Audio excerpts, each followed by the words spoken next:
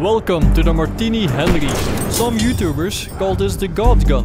Some say it's even better than the Knockout. Today you are going to find out. The Martini Henry was a breech-loading, single-shot, lever-actuated rifle used by the British Army. It first entered service in 1871 and it was eventually replaced by the Snider Enfield. Martini Henry variants were used throughout the British Empire for approximately 30 years. It was developed by a Swiss guy called Friedrich von Martini and by a Scotsman, Alexander Henry, hence the name Martini Henry. Sorry for all the guys who thought it was about the alcohol.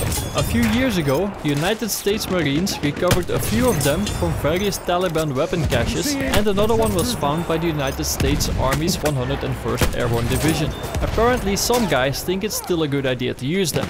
Now, what do you have to do to get your hands on one of those in Battlefield 1? The first thing that you need to do is to reach level 10 of the Scout class. This is very easy and it shouldn't take you very long to do that. By now, you will also have an extra 200 war bonds lying around, so that you can unlock the Martini Henry. The first thing that you should do is to modify your new weapon. You can change the standard iron sight into radium sights and you can adjust the magnification. For most people, 2x magnification works best. If you want to make some brutal kills, then attach a bayonet. But keep in mind that it has a small negative impact on your gun. Unfortunately, there is no scope and this will make this gun a lot harder to use. Okay, so now you are ready to go. You will find yourself on the battlefield with your shiny new weapon, but now what? I will tell you everything that you need to know. Let's start with these statistics. From 0 to 20 meters, you will do 90 damage. From this point, the damage goes up and at 30 meters, you can kill your enemy with only one shot. This is where the sweet spot starts. It ends at 80 meters and after that, it will eventually drop to 70 damage. This means that you can one-shot kill everything and everyone who is between 30 and 80 meters away from you. Outside of this range, you will need 2 bullets to kill, except for a headshot. A better and faster option is to shoot your enemy once and then to finish him off with your handgun if he is close enough. The only problem is that it will only fire 38 rounds per minute and then it takes forever to reload. So you better make sure that you don't miss. It really pays off for this gun to take those few extra moments to adjust your aim so that you are 100% sure that you will hit your enemy. The muzzle velocity is only 440 meters per second.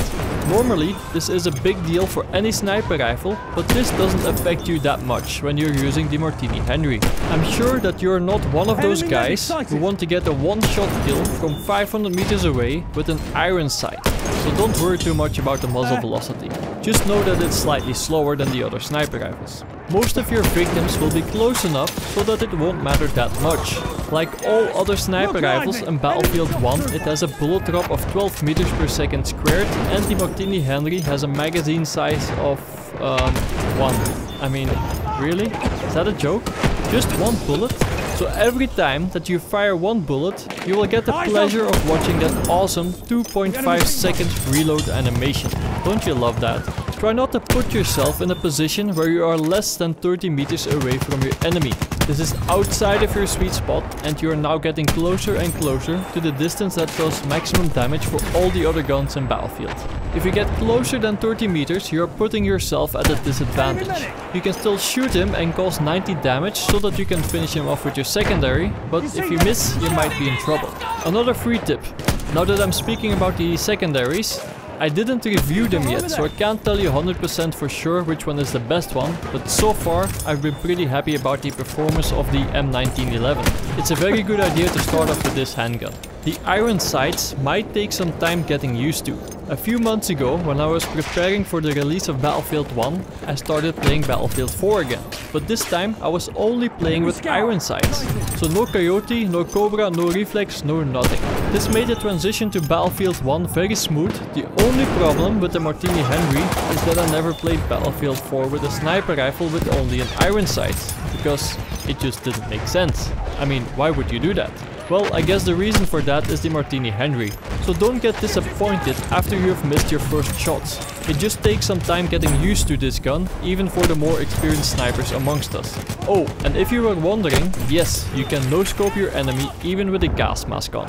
By the way guys, the YouTube likes and shares are very helpful to me. If you think that this video is worthy, would you mind taking a moment to like this video and to share it with all your buddies. This was Fog of Gaming, thanks for watching, and I will see you on the battlefield. Machine gun, what side?